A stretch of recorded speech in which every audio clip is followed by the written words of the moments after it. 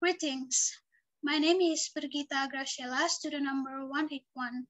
So today I'm going to present the analysis of a drama, and the title of the analysis is Patriarchal Society in Susan Glaspell's Trifles. The analysis of Trifles using semiotic structuralism approach. The introduction.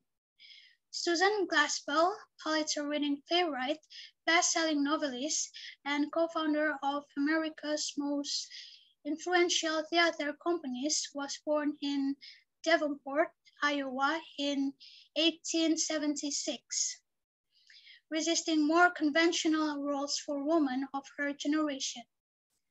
In 1900, she covered the murder trial that inspired her best-known play, Trifles.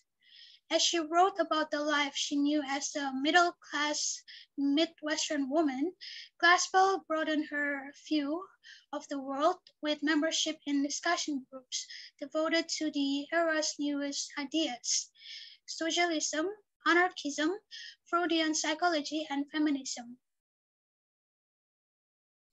Playwright Susan Glaspell's one-act play, written in 1916, is loosely based on true events. As a young reporter, Glaspell covered a murder case in a small town in Iowa. Years later, she crafted a short play, Trifles, inspired by her experience and observations. The play was first performed in Provincetown, Massachusetts, and Glaspell herself played the character Mrs. Hale. Considered an early illustration of feminist drama, the themes of the play focus on man and woman and their psychological states along with their social roles. The summary of the drama. The sheriff, his wife, the county attorney, and the neighbors enter the kitchen of the Wright household. Mr. Hale explains how he paid a visit to the house on the previous day. Once there, Mrs. Wright greeted him but behaved strangely. She eventually started in a dull voice that her husband was upstairs, dead.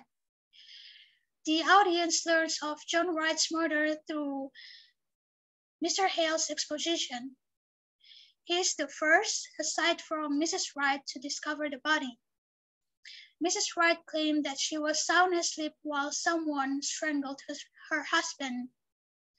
It seems obvious to the male characters that she killed her husband, and she's been taken into custody as the prime suspect. In the kitchen, the attorney and sheriff decide that there is nothing important in the room.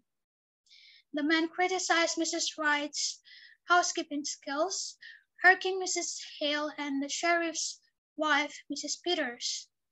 The men exit, heading upstairs to investigate the crime scene.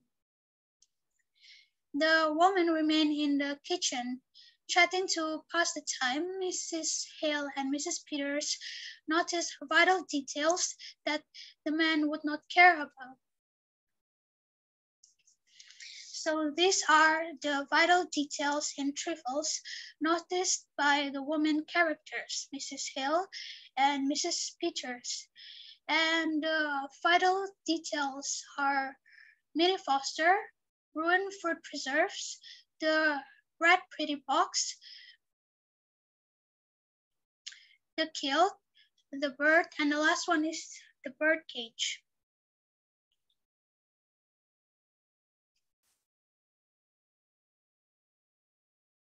The analysis. An icon has a physical resemblance to the signified, the thing being represented. Minnie Foster is the example of icon that can be found in the play. Minnie Foster is the past life of Mrs. Wright. A symbol has no resemblance between the signifier and the signified. The connection between them must be culturally learned. Ruined fruit preserves, the red pretty box, the kilt, the bird, and the birdcage are the examples of symbols that can be found in the play. They symbolize the emotion of Mrs. Wright. Minnie Foster. Minnie Foster, or as known as Mrs. Wright in Trifles, is described as a woman who has been broken down by her relationship with her husband. She used to be an extroverted, glamorous woman, but now has been reduced to someone who wears shabby clothes and doesn't clean her house properly. Ruined fruit preserves. The jar will break if it is in the cold temperature. It is like Mrs. Wright's heart that breaks because of the coldness of Mr. Wright's behavior toward her. After all hard working that she has been doing, everything freezes because of her husband's behavior. The red pretty box. The red pretty box symbolizes Mrs. Wright's final tribute for her bird. She used the red pretty box to show that she really loves the bird. The bird in the play is the only friend that she has. It also shows that the bird is valuable for her since she is not using a regular box. The kilt. The kilt is the symbol of the emotion of Mrs. Wright since the sewing is over the place. At the beginning, the kilt looks so nice and neat. At the end, Mrs. Wright looks like she doesn't know what she's doing to do, what she's going to do and make the kilt over the place. It is like her emotion toward John Wright about their marriage. At the beginning of her marriage, everything looks nice. As the time goes by, Mrs. Wright cannot find who she is anymore, since John Wright is taking everything that she has. The bird. The bird found by Mrs. Hale and Mrs. Peter is symbolizing Mrs. Wright herself. In her dialogue, Mrs. Hale uses the bird for describing Mrs. Wright, who also known as Minnie Foster. Mrs. Hale says that Minnie Foster can sing like the bird. Mrs. Wright in her past life was joining the choir in the town. She was also often wear pretty dresses. In the play, it states directly that Mrs. Wright is like the bird itself, pretty and like to sing. The birdcage.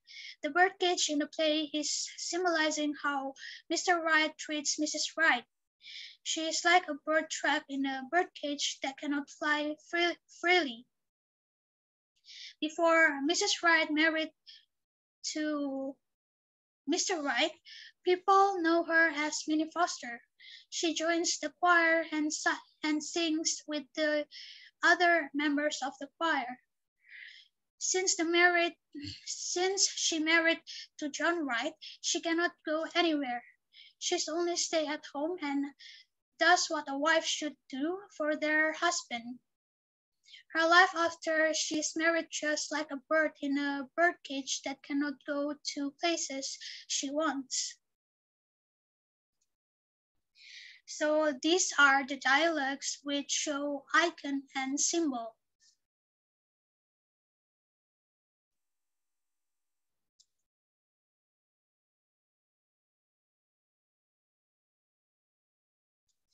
And the conclusion.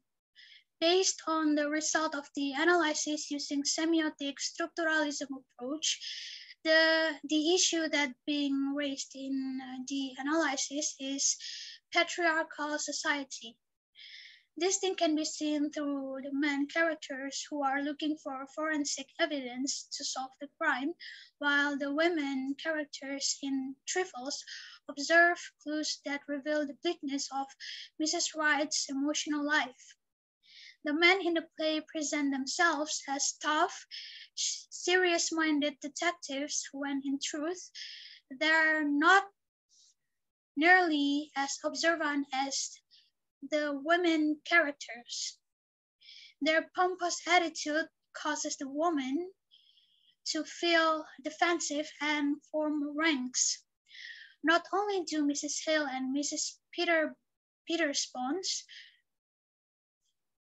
but they also choose to hide the evidence as an act of compassion for Mrs. Wright. Stealing the box with the dead bird is an act of loyalty to their gender. And these are the references that I used to the analysis.